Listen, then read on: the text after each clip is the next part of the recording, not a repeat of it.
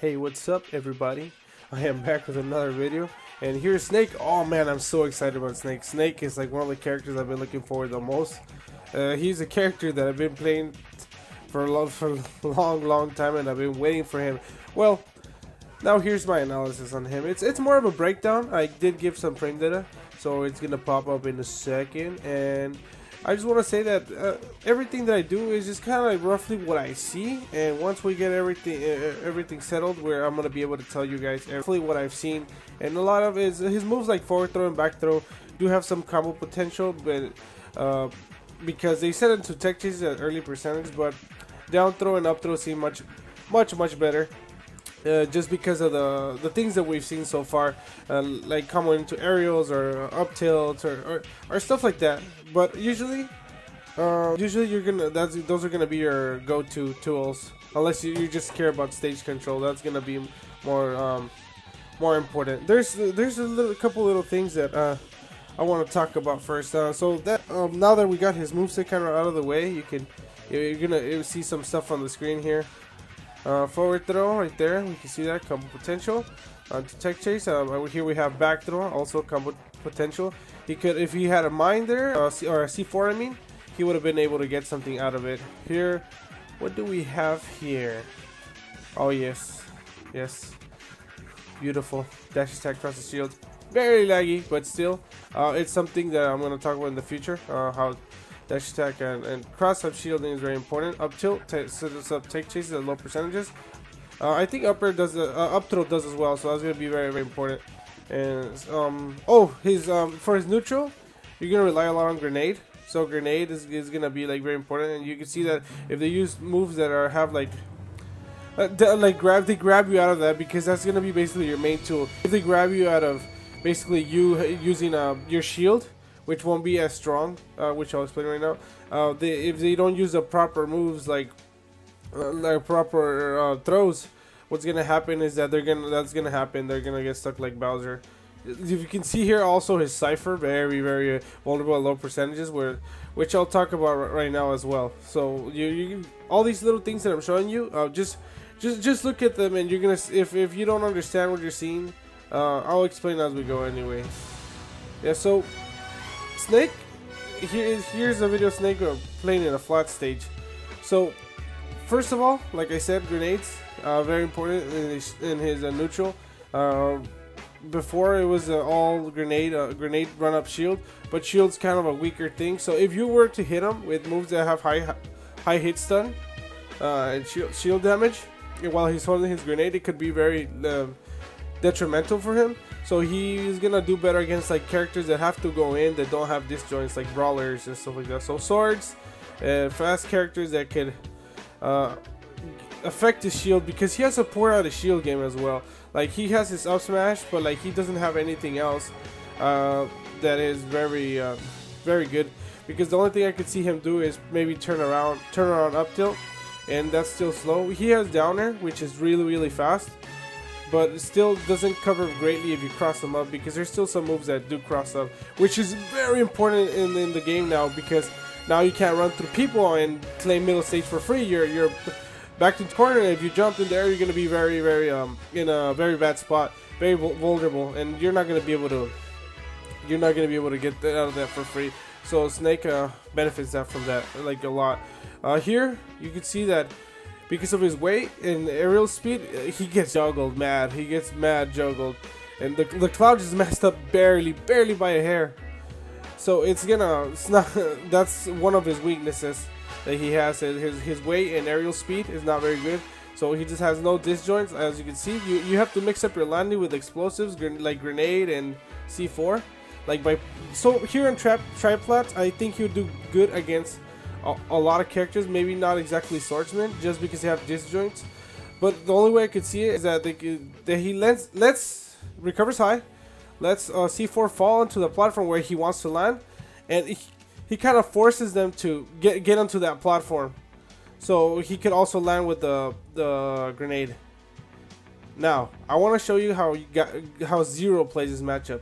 He doesn't let the Snake player set up, because that's the most important part with Snake. He needs to set up explosives, because his explosives basically take time for them to pull out and time to throw it out.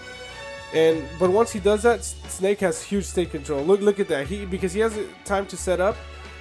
He pokes. The thing is, he pokes from a distance, and he's able to get so much damage with it safely without having to commit. But once he gets caught, this what starts happening to him. He starts getting bodied, especially because he's really weak off the level.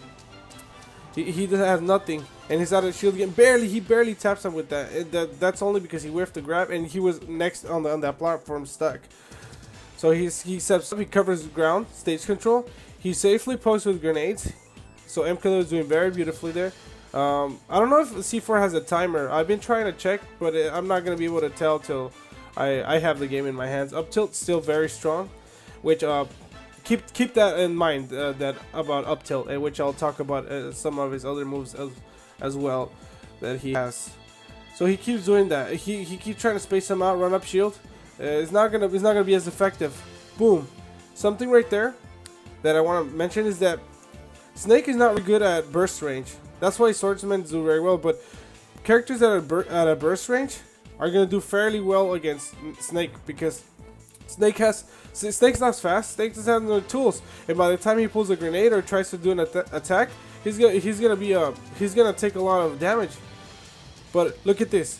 He gets them out of Cypher at such an early percentage, and that's still so weak. Imagine, so if you're like recovering high, you could hit him with a really high move, and if you're recovering low, you could hit his Cypher and kill him very early, or just hit him for free in that animation just for damage, and then just kill him off later.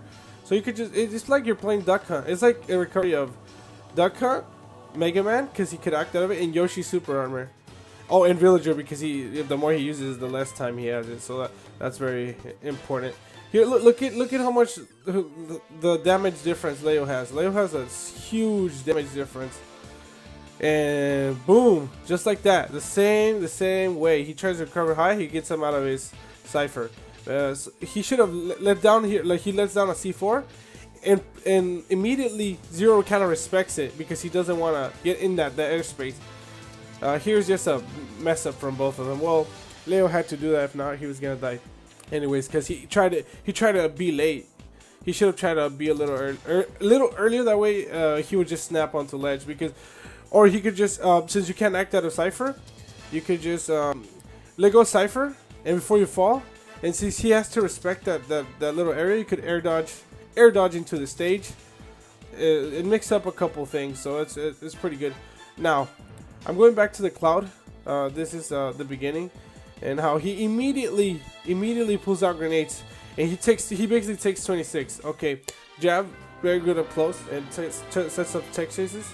Dash attack is really good. It's like fast, and it's like has a huge amount of range, but it's like very laggy because he has to go into that crouch position. So that's like a no. So again, then you hit Snake's. Once you get close at burst range, or like you hit his shield, there's not much he can do unless he has a grenade. That way he could jump and throw it back at you, or just let go of shield, throw it back at you. So, that's gonna be very important, that his out of shield game is not very good. And if he tries to use grenade all the time in shield, you could really set that up for some shield breaks, or maybe just keep pressuring them like that and scare them to like not shield as much. Or just set up for grabs a lot. Set up for like quick grabs, not like grabs that have like a lot of moves like Metaknight. So he does the feet thing, like that's gonna be very important. So something that I want to mention that I was kind of holding off till the end. If you notice, Snake kills a lot vertically. Like most of his kills are vertically, because C4 sends up, and you have a lot of moves that send up, like up smash, up tilt, up throw, down tilt. So it's like up air.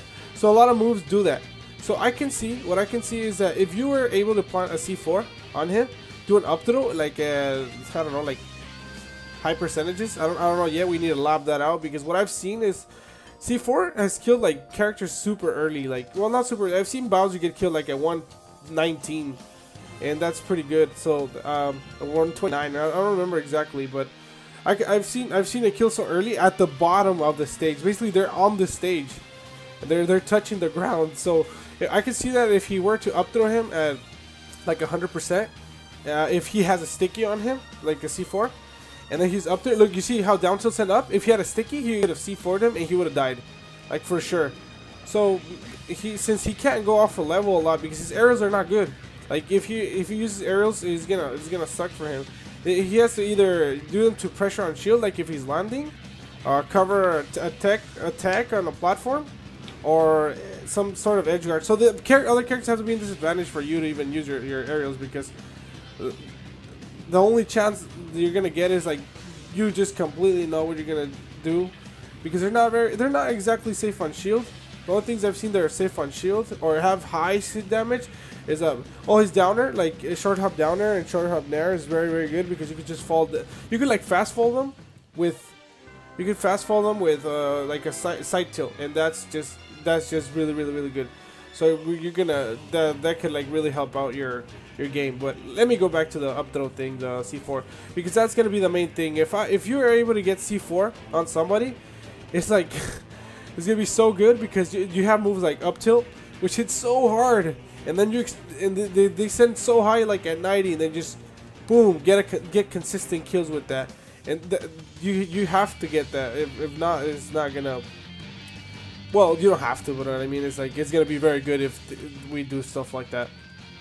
Well, everybody, this have been some early thoughts. Hope you guys enjoyed.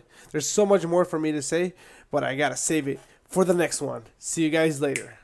Adios.